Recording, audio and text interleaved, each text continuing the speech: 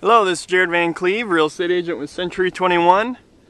This is a Colo Acreage, 25623 710th Avenue, just south and east of Colo. This is just under 7 acres. We've got the old home, originally built in 1893, updated in 2004. The old home was actually elevated, a new foundation was put underneath, and then a large addition to the west, as well as a 2-car garage with an unfinished studio apartment above. As you can see, the front yard here is fenced in, white picket fence, some nice mature trees. The road is gravel, just less than a mile of gravel to get here. I'll give you a view down the street. Amazing scenic views here, nice rolling hills, just the whole property surrounded by tillable ground.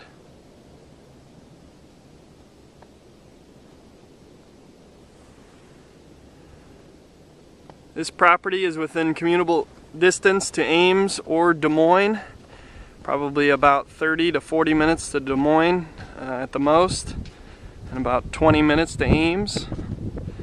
Got a couple grain bins here as you enter in the drive. One of 2 corn cribs. We've got the horse paddocks.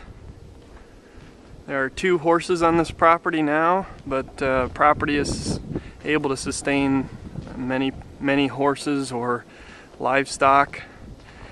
In the distance you see the other corn crib, and then the machine shed.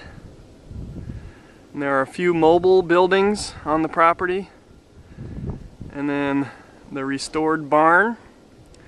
This barn is on the Iowa Historic Registry.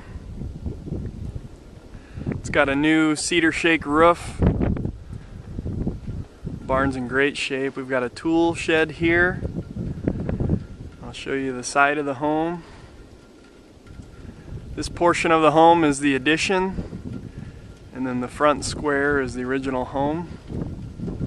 A wraparound porch, all new windows,